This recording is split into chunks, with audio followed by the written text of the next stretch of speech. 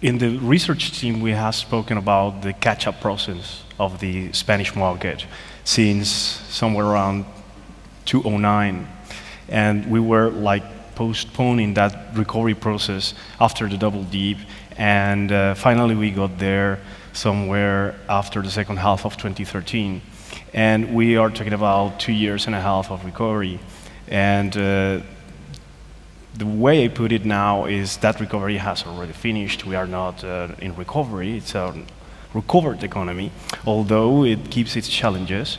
And the main challenges could be, for a moment, as we may know, unemployment rate, fiscal budget, and the European context, for example, the monetary policy coming from the ECB, which it's kind of, in its effects, kind of dwindling along the time. But it is there, a lot of liquidity coming in, into the market throughout the ECB policy. And that's going to be a challenge, I think, 2 years down the line.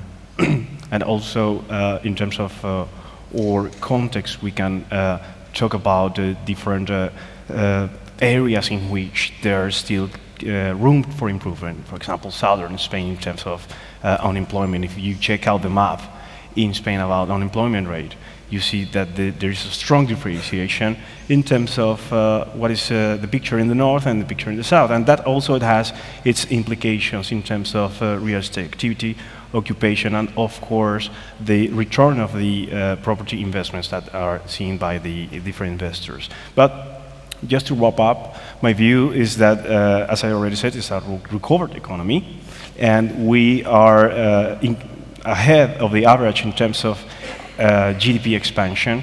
Last year we expanded at 3.2. Now we're talking about the same expansion of GDP in 2016. So what it is ahead is the expansion of GDP for 2017. And that is a lower number that we've seen so far in the last 2 years. And that is like the accumulation as the factors, as I said, that are the challenges of the Spanish economy. So we are thinking that for the next year, the growth is going to be somewhere around 2.3, 2.5%, which is going to be lower. But anyways, as I used to say, it's going to be an expansion. So GDP in its size is going to be higher than in 2016 and by extension and in 2015. I think our house view is probably, and I share that view, is that Spain, there's a bit of a misalignment between the recovery of the fundamentals, which probably really hasn't happened completely just yet, or is starting to happen, but has not happened nearly as much as the correction in the capital markets, which happened very quickly and radically in the last couple of years. And as a result, to be honest, I think it's been challenging for us to find opportunities that are particularly compelling at the moment. I think that, we, along with many other people, acquired things a couple of years ago, and those have worked out well and should work out well. At the present time, it's a little bit more challenging due to a range of factors and other actors that are in the market. And I think, the UK aside, which is obviously a special case, I think the other markets across Europe, it becomes a little bit more challenging to pitch the Spain story. I think 2 years ago it was fairly easy to pitch the Spain story. Now the recovery is no longer in question, but you're really buying things at yields at which you could buy in Germany or in the UK. You could buy potentially at a higher yield, for instance, a better quality asset due to all the fluctuations in the markets there. And I'm not saying that that's right or wrong, but it becomes a little bit harder to defend. I mean, in Italy, I think it's fair to say we definitely see more attractive opportunities probably in Italy. The challenge is that in Italy it's much more challenging to operate, and so investors, including ourselves, prefer operating here in Spain. In Italy we happen to have a competitive advantage of a captive asset management platform, which gives us a competitive advantage.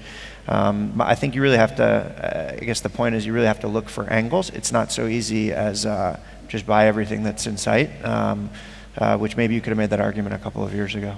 What I can say is that most of the funds we manage are interested in investing in Spain, and the general perception is that it is a good moment to invest in Spain. As Gregg said, nobody puts a question on the recovery.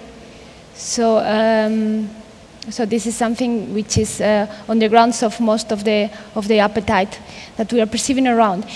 The thing is that the market is becoming hotter and hotter, and this happened so quickly that at this moment, any business plan is in need of the recovery to go to the fundamentals in a level which is not yet there. And if not coming, or if coming at different pace, the returns would be compromised.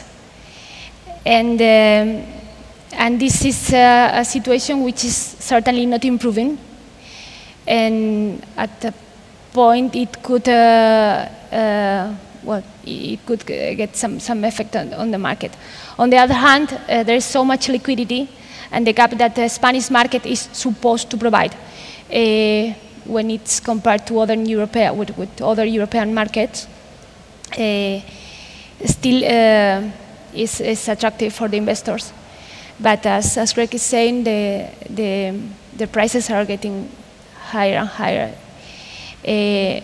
not exactly in line with the recovery of the fundamentals.